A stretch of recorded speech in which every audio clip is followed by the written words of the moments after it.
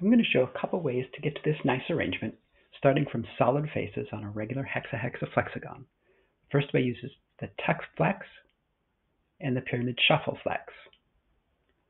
From face 2, find a hinge where the pat or stack of leaves to its left has exactly 2 leaves, and the pat to its right has 4 leaves. This is the reference hinge for the first tuck flex. With that hinge at the top, fold the hexagon in half backwards along the hinge, then open from the middle. Next, tuck the top corner into the center, bringing the left and right sides together, then open it back up. You've now done a tuck flex with a new reference hinge at top. Now shift 2 hinges to the left and do a second tuck flex.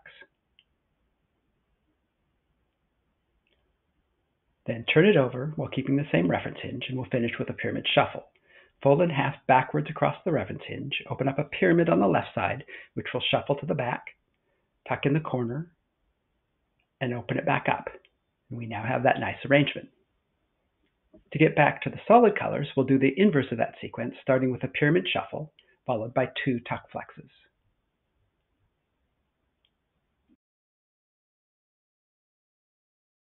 But there's a quicker way to get to that arrangement if we make our hexaflexagon from bronze triangles and use the flip flex. First, push in the middle of the edge, open up the long side, flip it around to the back, slip it into the middle. Now when you open it up, you get that same arrangement. But notice that the flip flex works because adjacent pats line up because of that 90-degree angle. If we try the same thing on the regular hexaflexagon, we see that flipping it along the same pair of edges would require us to turn the pocket inside out, which is hard to do without ripping the paper. However, if you're really careful, you can do it in 2 steps. First, push on the right side of the pocket, leaving the outside top leaf alone. Now push on the left side, being careful to invert the entire upper hinge.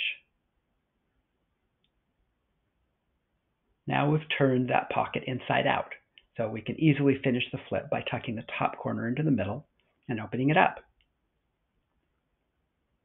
And to return to the solid faces, repeat those same steps.